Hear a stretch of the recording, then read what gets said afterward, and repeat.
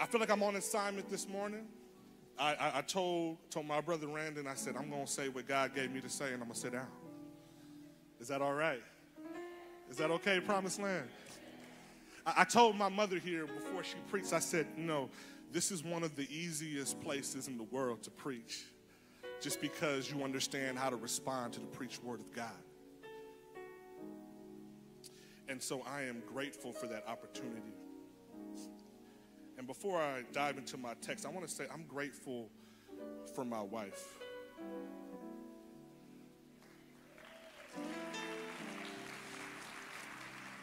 I know that sounds like a preacher thing to do, but I find myself understanding. Many of you do not know the miracle that it is for me to stand here today. And if it wasn't for the picture of grace that our Heavenly Father allowed me to see and view through the lens of my wife and her life, I can honestly say I would not be standing here today. So I thank you for that. I'm going to a familiar passage of Scripture. If you have your Bibles, let's go to Matthew chapter 14. I have about 10 verses to read, but I want to set up the story for what I am going to talk about this morning.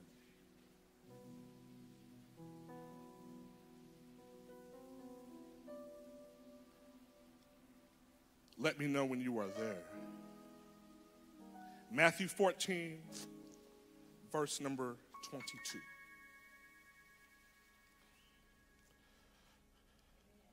Amen. The Bible says immediately Jesus made his disciples get into the boat and go before him to the other side while he sent the multitudes away. And when he had sent the multitudes away, he went up on the mountain by himself to pray. Now, when evening came, he was alone there. But the boat was now in the middle of the sea, tossed by the waves, for the wind was contrary. Now, in the fourth watch of the night, Jesus went to them walking on the sea. And when the disciples saw him walking on the sea, they were troubled, saying, "It is a ghost." And they cried out for fear. But immediately Jesus spoke to them, saying, "Be of good cheer. It is I. Do not be afraid." And Peter answered him and said, "Lord, if it is you, command me to come to you on the water." So he said, one word, "Come." And when Peter had come down out of the boat, he walked on the water to go to Jesus.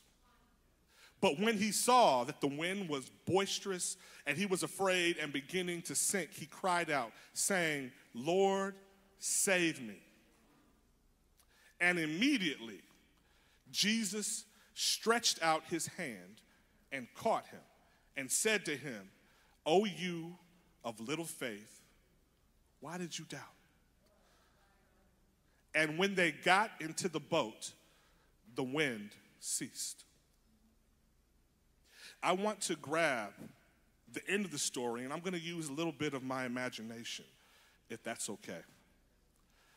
Because I imagined as Peter and Jesus come back to the boat, and in the picture of my mind, I imagine Peter climbing over the sides of the boat, and he's probably dripping wet with water from him falling, the literal evidence of his failure dripping up off of him, kind of crawling awkwardly onto the boat, and the rest of the disciples in awe, looking at what just took place, not just with Jesus, but with one of them. And I can just imagine in my mind them, maybe it was John, maybe it was Tom, I don't know, just kind of looking at Peter and being like, how did you do that? What was it like? We've never seen anybody do that. How did you do that? And this is where I would like to take my title from, as Peter, in my mind, responds back, saying 4 words. Same water, different faith.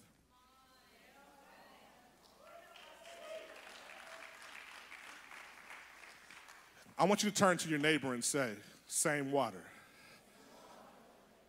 different faith. There's levels to this, because some of you, under the sound of my voice, have been experiencing your own water that you've been in. And other people may find themselves drowning in what you are walking on. The difference is not the water. The water is not different. The circumstances are not different between you and me. We both experienced a pandemic, but some of us experienced the pandemic a little bit different. Same water, different faith. Heavenly Father, I thank you for the revelation of your name. I thank you for the opportunity to speak before your people. I pray that you anoint my lips right now, Lord God, and that you get the glory from this entire experience. Let us leave here transformed and changed, and we will be careful to give you the glory. In the name of Jesus we pray. Amen. At the start of the text, it says Jesus constrained his disciples to get into the boat. I had to look up that word. I didn't quite know what that meant. But it said, Jesus says, this is not optional. I need you to get inside the boat right now. They were underneath the level of authority, so they didn't really talk back. They just did it. Now, mind you, this story is coming right after Jesus performing the miracle of feeding 5,000. And if we remember, even before Jesus fed the 5,000, he had just received word that his cousin had died. He had been beheaded. And so Jesus, in his natural human state, is experiencing a level of grief, like we all would, right? When a family member is taken from us, especially in a tragic way. Jesus found himself going off alone, but then the crowds, they were following him. And so Jesus, in his compassion, says, okay, let me just not only feed you with the spiritual things, I'm going to take care of your natural needs. That's really a lesson all by itself, because if we're going to be, strong evangelists, maybe we need to start meeting some natural needs of people before we start trying to talk about the spiritual needs. Because once you meet some natural needs, the spiritual needs kind of bring up themselves in the process. So Jesus is now feeding 5,000. He has now got his disciples who were there. Notice in the text, the disciples were the one to go out, get the crowd together, organize them, sit them down. The disciples were the one to bring the loaves and the fishes, right? Then when it was all said and done, the disciples were the one capturing the leftovers. Because when Jesus does something, there is always an abundance to what he does. But he doesn't just waste what he does. He says, I want you to gather the leftovers, okay? The Bible says there were 12 baskets full. I'm doing the math. I got 12 disciples, 12 baskets full. So the disciples, they were on assignment. Every last one of them had a whole entire basket full of evidence of exactly who Jesus was. Y'all following me? And so we have the disciples here. Now, I can imagine, I've just been a fisherman all my life. I've been a tax collector. I've done these regular things. But now, I'm with Jesus. And I'm experiencing some things I've never experienced before. And so I can find myself almost at a point where I'm ready to just, what's next, Jesus? We know that you are going to be the King of all kings. We're ready for your kingdom to come right now. We're tired of the Romans. They've been persecuting us. We're ready to establish your kingdom right now. In fact, one of his disciples was a zealot. So his entire life was spent preparing for the overthrow of the Roman government, okay? But the Bible says Jesus constrained them and says, stop, get in the boat. Now, you may ask yourself, why was Jesus so adamant about them getting into the boat? Well, in the Gospel of John, it tells us a little more detail. The people were so excited about the miracle, they were trying to make Jesus king. And Jesus says, no one's going to make me king before my time is up. Now, I can imagine the disciples were probably among the number of people trying to make him king there too. So he says, you are at a sensitive point in your spiritual development. I'm not going to allow you to follow the crowd. I'm going to protect you, and when I protect you, it may not seem like protection, but it's going to be a different direction. How many of you know that direction is really protection? And so he says, I'm going to direct you somewhere else. Get inside the boat. Now, that can be frustrating because, Jesus, you just called me out of the boat. You says I'm going to be fishers of men. So I'm trying to fish for some men. But now you're telling me, get back in the boat. Now, I'm not the rest of the disciples, but I probably would have had some questions like, it's late at night, Jesus. Why are we getting in the boat at night, Jesus? Going to the other side. Are you coming with us on the boat ride, Jesus? Last time you was on the boat, there was a big storm that came and we were all freaking out, Jesus. So now you tell us to get on the boat by ourselves. Now, I'm not scared, Jesus, but I got some questions. I'm not quite ride or die. I got some questions, right? Jesus says, get in the boat. They get in the boat. Now imagine they are experienced fishermen. This boat was not something that they had not experienced before. The lake was something they had experienced before. So some of y'all say, same boat, same lake, same water, but different faith. Say it again, same boat, same lake, same water, but different faith. It takes a level of faith for you to go back and do what you were doing before when it doesn't quite make sense, when you don't know the right or to the left or why I'm doing what you're asking me to do. But I've been just getting the boat. The Bible says in Mark, it gives a little bit more detail, that Jesus says, I'm going to go up into the mountain to pray, probably to finish what he started to do before he had to feed the 5,000. Okay? So Jesus is going up into the mountain to pray. The Bible says in Mark that he saw them struggling on the sea in the middle of the water at the 4th hour, the 4th watch. So this is about 2, 3 o'clock in the morning. I'm rowing, and it's hard out here, and I'm tired. And I just fed all these people, Jesus, and now you got us out here in the ship crossing the lake for a why? Why? But the Bible says that Jesus saw them, was watching over them the entire time. He finds himself now walking on the water in the middle of the night. The disciples, they see him, they cry out in fear saying, it's a ghost. And the Bible says that he would have passed him by, but he stopped. And now Peter says, Lord, if it's you, call me out on the water. And Jesus says, come. So now we got Peter, the only one, the Bible says, that had the strength and the boldness, the presence of mind to step out of the boat and do what he has seen Jesus do. Now, it's really incredible.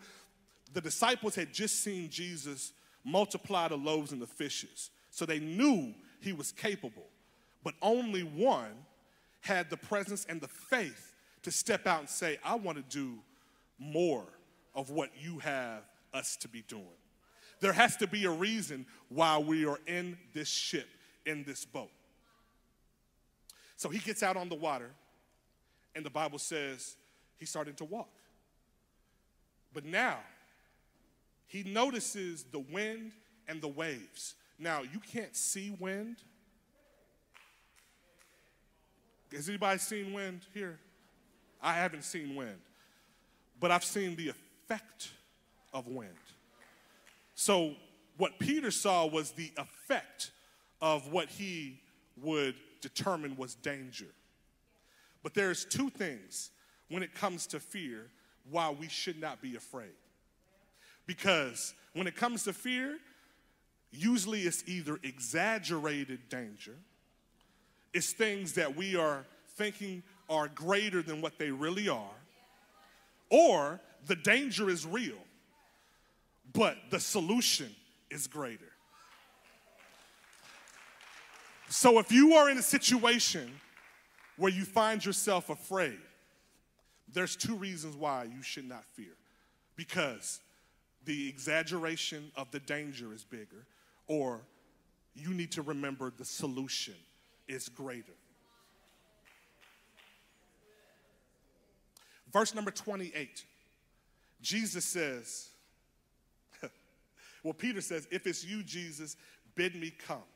Now, I want to kind of back up for a second, because we applaud Peter for having the presence of mind and the faith to step outside the boat. But I believe it was his faith rather than his flex to step outside the boat. Because if it was me, I might have been like, I want to do what you do, Jesus, and so look at me, watch me go. And sometimes we operate from a level of flex instead of a level of faith. We want to do the things that Jesus does, but really, what's our heart posture? What's our heart posture? Am I here only to flex on the next person, or am I here to truly operate from a different dimension of faith? Peter sees the wind. Sometimes, again, we don't see the actual danger. We just understand there is an effect behind that. I think our mothers can definitely attest to that. Y'all sometimes don't necessarily see the danger, but you feel something's wrong. You feel, mamas, how many of y'all know mamas out there? I know my mama has come to me and she says, I don't know what you're doing, but you're doing something wrong. Anybody out there had a mama like that? Who would read your mail and she didn't have all the details, but it didn't matter because she was so locked in with God. She says, I don't see all the different things that you may be doing, but I feel you are in danger. And so I'm going to open up my mouth and I'm going to give you a warning. And now you can choose to heed to it or not. I find it really interesting because Jesus says something to Peter. When he starts to look at the wind and the waves that are now surrounding him, and he begins to slip and he's falling, he cries out, Jesus, save me. And that's when the Bible says Jesus reaches down, grabs him, picks him up. But Jesus says something to him. Oh, you of what? He says, oh, you of what? He says, you have little faith. Why did you doubt? Now, this kind of took me by surprise because I read this as I was kind of studying, and I was like, all right, Jesus, this is not making sense. So you talk about Peter having little faith, but you also talked about before, if you would have only the faith of a mustard seed, you could go and look at the mountain and say, be removed and thrown into the sea. And so I said, okay, Jesus, there has to be a difference between little faith and small faith. Multiple times talked about little faith. Little faith means you have a lack of trust. It's actually doubt. I am now taking my eye off of everything that I thought that I had agreement with or trust in. I have little faith. But small faith has an understanding that it may be small right now, but the possibilities of what it can consist of, that's what makes this faith amazing. The difference you have between a Chihuahua puppy and a pit bull puppy, they're both little for a moment. Because that Chihuahua, when it's fully grown, is still little. But that pit bull puppy, when it gets big, it's different size. The difference between little faith and small faith. the Bible then says that the disciples' hearts, they didn't quite understand the last miracle they just witnessed as far as the fishes and the loaves. The Bible says their hearts were hardened, meaning they didn't have an understanding of what Jesus had just done. And now they were even more confused because they're seeing Jesus walk on the water, seeing Peter walk on the water, but they know that he is something amazing. They're worshiping him, but they don't have a revelation quite of who he is. I'm here to tell you, if we are going to truly do what Jesus has done, first off, we need to do what Jesus has done in private before we do what Jesus has done in public. That's the first thing.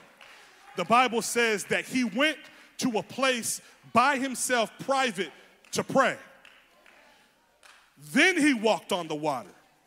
So I'm looking at the order here. He went to a place private to pray. And then he was able to walk on the water. I'm going to say it one more time. He went to a place in private to pray. That's why that vocabulary of prayer is so important. Because if you find yourself in a place where I want to be used in public, like you, Jesus, and I feel like he is imploring his people, do what I have done in private. And then you can worry about doing what I do in public. Hallelujah.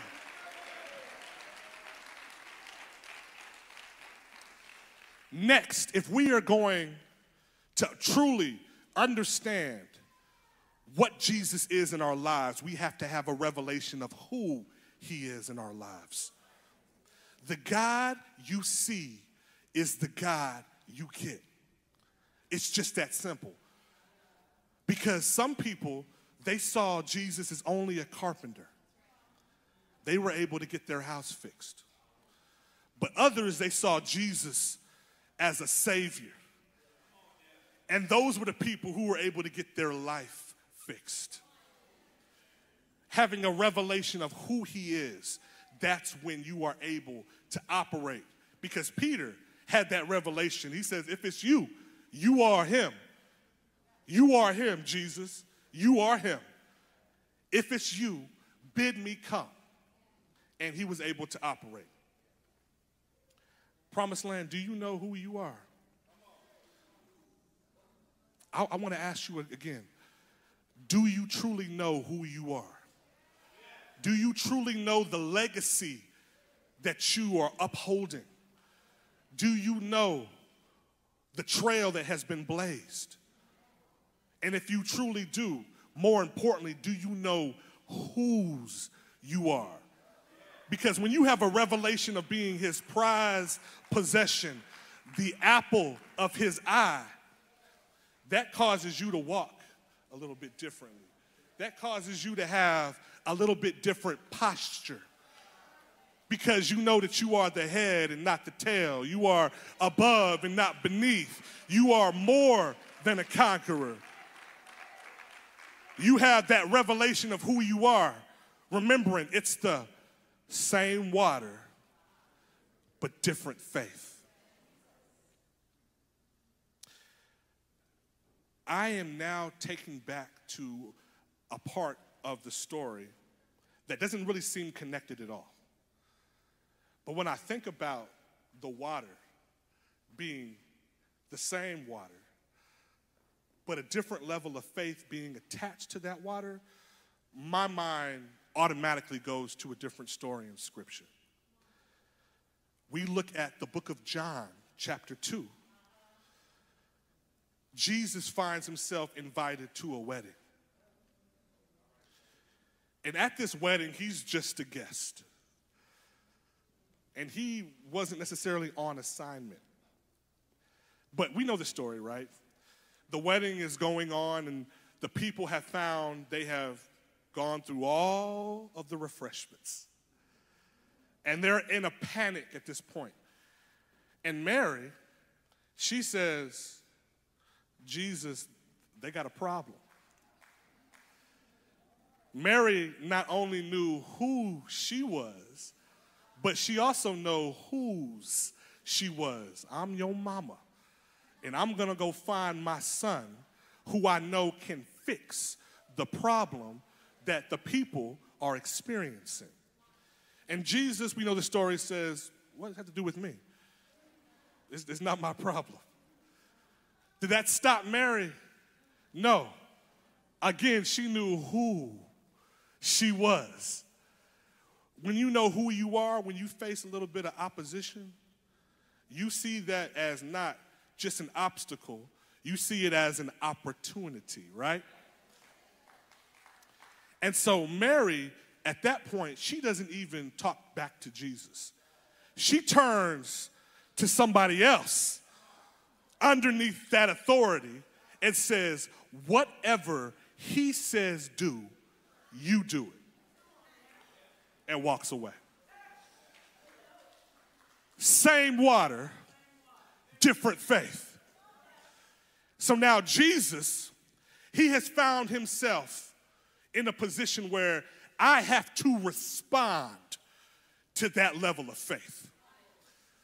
This level of understanding who I am, it is pulling something out of me even before I thought I was ready for it. Or maybe he was already ready. Maybe he came to the wedding knowing exactly what he was going to need to do, but he was just waiting for somebody to have a level of faith to pull it out of him, saying, Jesus, I know what you can do. I'm not even going to argue with anybody about your ability. Right now, I am talking to your response ability. Your response right now is going to determine what's going to take place next. So you, underneath this authority, whatever he says do, you do it. And I'm going to walk away and I'm going to let it just happen. The Bible says they filled up 6 water pots that were made of stone. Now, these water pots, they were there for the purification process.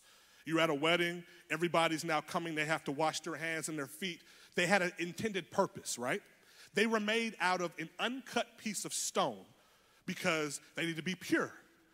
So they have a specific purpose at this wedding. Y'all following me? So you have these water pots. Now there's 1, 2, 3, 4, 5. There's 6 water pots. Man was created on the 1, 2, 3, 4, 5. The 6th day. Okay, so we see a correlation between 6, number of man. Okay, we have 6 water pots here. They're made of stone. Now, the way that my mind goes to the stone has to signify something in particular, right? Now, I'm fast forwarding or rewinding, mind you, back all the way to the book of Exodus. Now, everything inside Scripture, understand, Jesus, he paints these word pictures. And everything he's painting is pointing back to something that took place a long ago. And really, what took place long ago was really pointing to something that was going to happen in the future. It's kind of a linear line to understand. And when you start to kind of read Scripture from that lens, things start to illuminate into your mind, because nothing that is written down in these 66 books was written there just because. It was there for a specific reason. So we understand what the stones represent, right? Now we have Moses. He is going before the people. He's up on the mountain all by himself, and God is literally writing his law on these stone tablets. The 10 Commandments, 1 through 10. Moses takes the God-breathed, God-written law for his people down to the camp, and we know the story. They are wilding out, completely going against everything Yahweh would stand for. Moses, in his anger, throws the tablets down, which signifies the broken covenant of the law. Before the law was even given, it was broken. That's good all by itself. And so he sees them wilding out. He tells them, bring the idol over to me. We're going to melt it down. We're going to put it inside the water, and you are going to drink it as a remembrance of what you have done here today. Now, I think about another story. This happened in the book of Exodus 22. We rewind to Exodus that was Exodus 32. We rewind back to Exodus number 17. The people are complaining yet again. And they're saying, we should have just died in the wilderness if you're not going to give us water to drink. And so what does Moses do? He goes before God and says, God, your people, they're thirsty. Their animals are going to die. What are we going to do? And so the King of all kings, the Ancient of Days, the Rock of Ages says, I want you to go to this rock. And I want you to take your staff, that same staff that you lifted up above your head, and you were able to part the Red Sea, that same staff where you were able to tap the Nile and blood were to appear. Take that staff and I want you to strike the rock. And out of the rock is going to pour water. This water is what you were going to give the people to drink. This is the same water they had to pour the idol that they just destroyed, because it's the same water but different faith. See, it can work in reverse too. You find yourself in a place where I don't really believe you, God, that you're going to give me what I need. Moses, you've been gone on top of the mountain too long, so I'm going to make this image, this idol, to go before me. And Moses says, no. I'm going to have a picture reminder of exactly why that was the wrong move.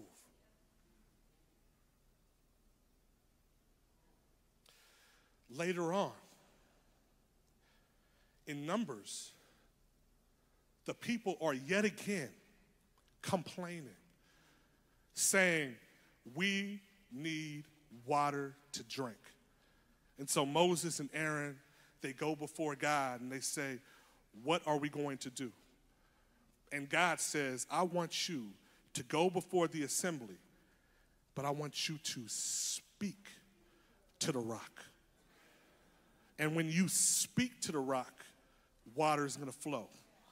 Now Moses, who had an anger problem, that was never addressed. It was only buried real deep. And sometimes we think that we have a level of anointing that's going to destroy everything, but you need to still operate with a level of deliverance too. So he's dealing with his anger issue. And he says, you rebels, must I do everything for you? He's putting himself in a position that he was never supposed to be in. And he takes that same staff and he strikes the rock once and nothing happens. And he strikes the rock a second time and now water's starting to flow. Disobeying the explicit instructions of God Almighty. Now, the beautiful part of this story is that God, even though Moses disobeyed, still used Moses to bring the water out. Even in the midst of his disobedience, he didn't completely embarrass Moses. That's good all by itself. He says, but you are also, since you disobeyed, will not lead my people into the promised land. Because in the book of Corinthians, Paul says, when the people were in the wilderness and they experienced this and that, he says, you also wanted to have water come out of the rock. And I told you to beat the rock. And that rock was called Christ. So in the book of Exodus, that rock was signifying Christ. And he told Moses to beat the rock to establish the picture he was painting of Jesus being beaten and crucified. He says, out of your belly will flow rivers of living water. Jesus at the end of Passover stood up and said, if any man thirst, if any man believe in me, let him only ask, and I will give him living water. He's painting the picture, sending us all the way back to Exodus about the living water that was going to come up out of the rock of Jesus. Now we fast forward to Numbers. Moses is messing up the picture because he's beating the rock again. But once my Savior was crucified, he says, I'm not going to get back on that cross for your salvation ever again. And so I have to now paint a different picture with Moses. You, representing the law, will not be able to take the people to the promised land. So I'm going to take the second person, which was Joshua, Yeshua, Yeshua, Joshua,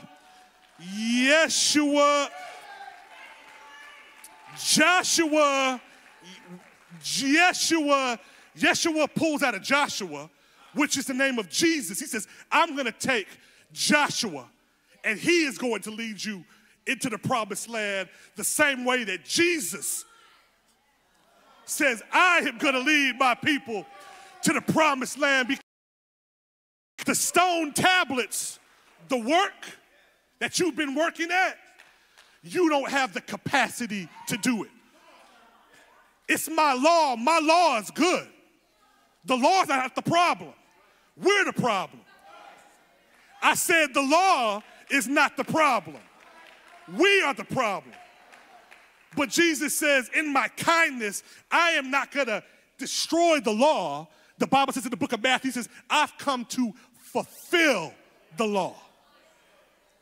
Not the end of it, but I am going to fulfill the law. You're not going to put me on the cross again.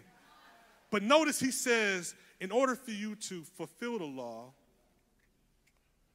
an action needed to take place. He says, I want you to speak to the rock. He says, I'm painting this picture because now what comes out of your mouth, that is what's going to now get you into the promised land. What comes out of your mouth, promised land, matters.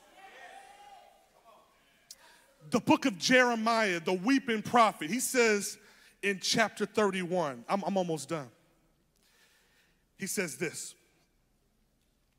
behold, the days are coming, says the Lord, when I will make a new covenant with the house of Israel and with the house of Judah. Not according to the covenant that I made with their fathers in the day that I took them by the hand to lead them out of the land of Egypt, Moses. My covenant which they break, though I was a husband to them, says the Lord. But this is the covenant that I will make with the house of Israel. After those days, says the Lord, I will put my law in their minds, and I will write it on their hearts. And I will be their God, and they shall be, I will be their God, and they will be my, I need you to say it with your chest. I will be their, and they will be, come on, next verse. No more shall every man teach his neighbor and every man his brother, saying, know the Lord. For they all shall know me, from the least of them to the greatest of them, says the Lord. For I will forgive their iniquity, and their sin I will remember. That's good all by itself. And that's a good place to put a praise on that. He says, I will write the law on their hearts and their minds. I will forgive their iniquity and remember their sin no more. But then you have the prophet Ezekiel said, hey, Jeremiah, tag me in. Tag me in, Jeremiah. I got something I want to say too. Ezekiel chapter 36, verse number 25. Then I will sprinkle clean water on you, and you shall be clean. I will cleanse you from all of your filthiness and from all of your idols. I will give you a new heart and put a new spirit within you. I will take the heart of out of your flesh and give you a heart of, I will take your heart of stone. There goes that stone again. The stone from the tablets, the stone from the rock, your heart of stone. Jesus says, I'm going to rewrite onto your heart a heart of flesh. Because what's next is the living water that's going to flow up out of you. And that's my spirit. Because that is the only thing that's going to give you the ability to be able to follow after this law, the standard that I'm meeting. We are fast forwarding right back to that wedding at Cana. Mary says, whatever he tells you to do, you do it. He says, I want you to go fill these water pots. Fill them up. They grab the water pots. They turn around, and they're grabbing these pots who were made out of. And they take these pots and they submerge them in the water. And they pull them out the water. And the water's up to the brim. It's the same water. And now he says, I want you to dip out of that water pot and serve it to the master of ceremonies. And I don't know when the water, the same water transitioned into something that was totally brand new.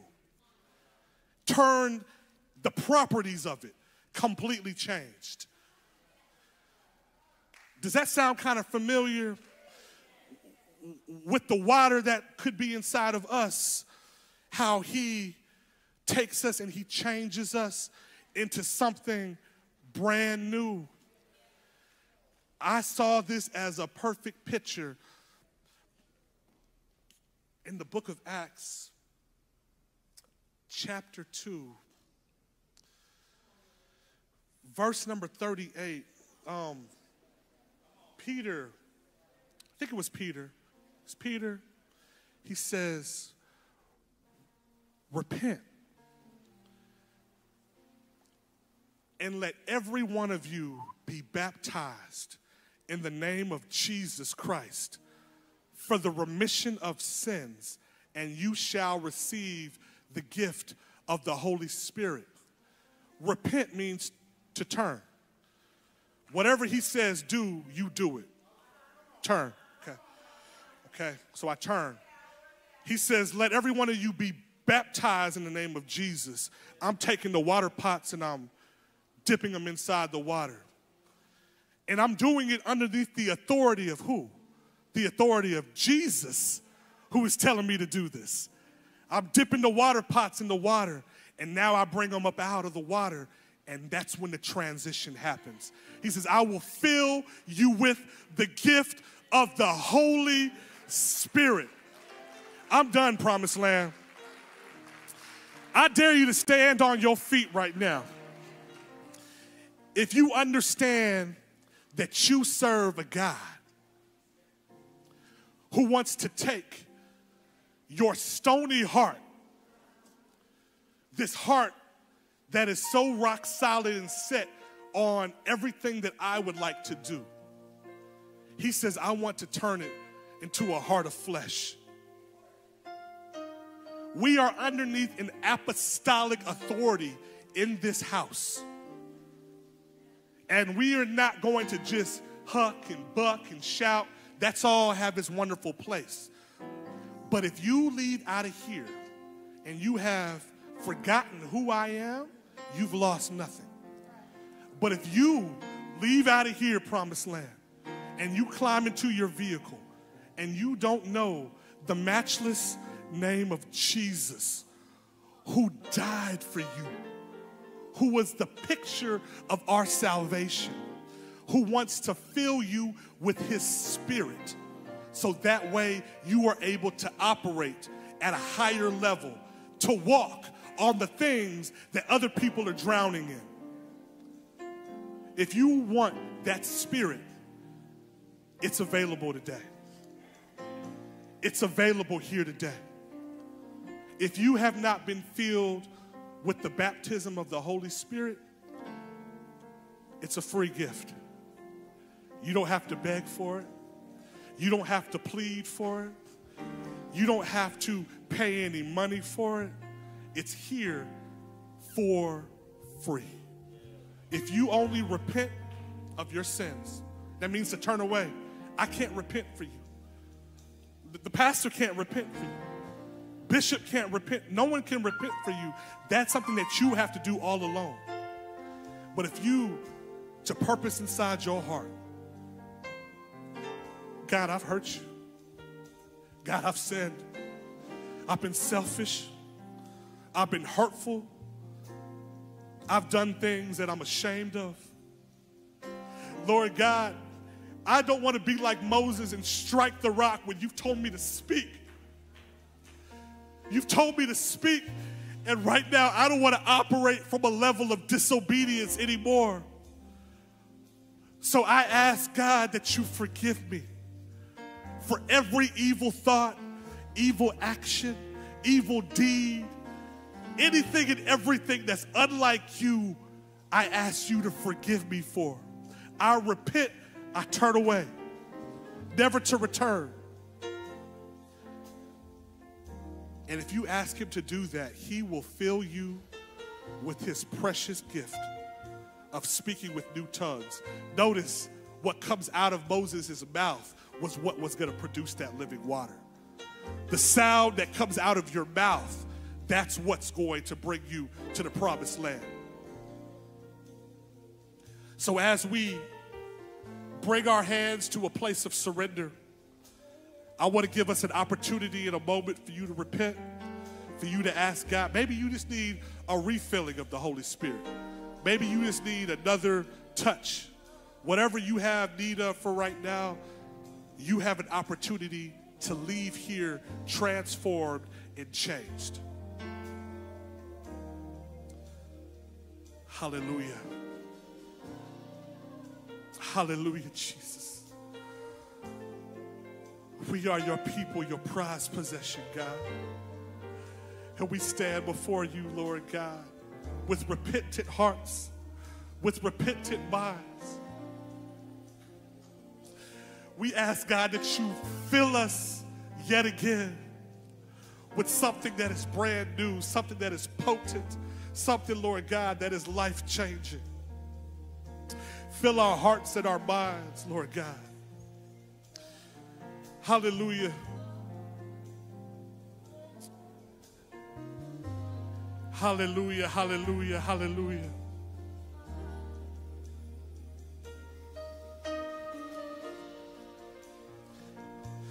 I said before I spoke, there's someone out there who needs to give God another yes, and I feel that yet again in my spirit.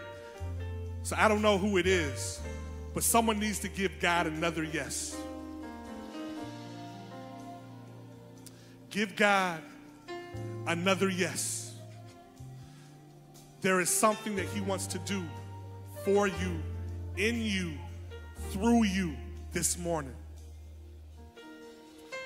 So as the praise team lead us in worship, find a dedicated place that you can make yourself an altar and invite the King of all kings to tabernacle in that place right now, whether it's at your seat, by yourself, whether it's up here at the altar, it doesn't matter. Find a consecrated place for you and God to talk.